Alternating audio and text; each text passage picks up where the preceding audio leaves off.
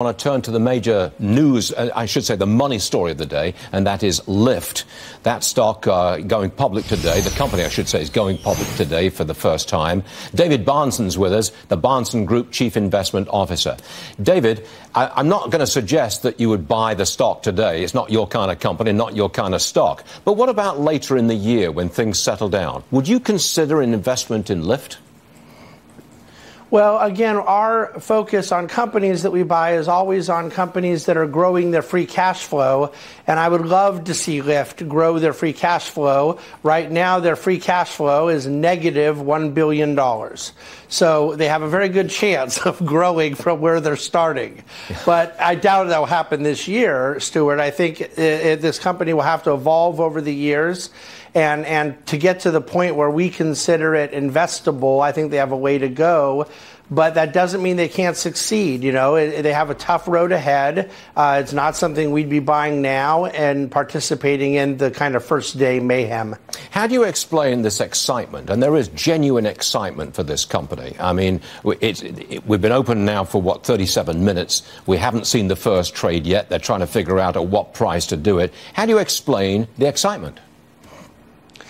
I think that we have a 25-year-old, story of IPOs going back to the dot-com era being really fun. They're just intrinsically exciting. And back in the late 90s, when a lot of those names were popping up, it was a point in my career where it was a lot of fun, and I certainly understand it. That story has changed dramatically. It just isn't true anymore. And I kind of learned in my time, I spent a lot of years at Morgan Stanley before I started my own firm. And the rule of thumb was if you got a big allocation of an IPO, you didn't want it. And if you wanted it, you didn't get a big allocation.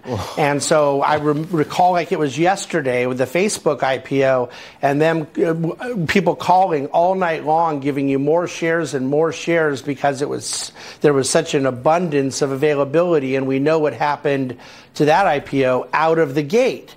Now, what happened to that company later? They executed, and it became a very profitable investment for people who were actual long-term investors. Yeah. But the excitement you're referring to is about people who want an initial pop.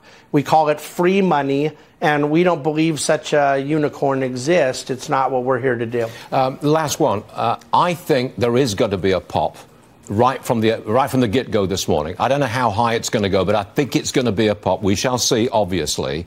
And then it'll settle down. And then, but I don't think it'll settle down for some time. What do you say? Well, I think it's entirely possible it does pop that way. It's going to come out at about a $20 billion market capitalization, and that's on a company that loses $1 billion a year in cash flow. So what it does first day is inherently unpredictable because it's obviously not going to be connected to any real valuation metric or any fundamental. But I would just caution people about Snap and Twitter because those are a couple companies that also popped and popped meaningfully first day, and they didn't just subsequently drop, they completely tanked. And so I think those are the types of things that people that are being really speculative have to be careful about.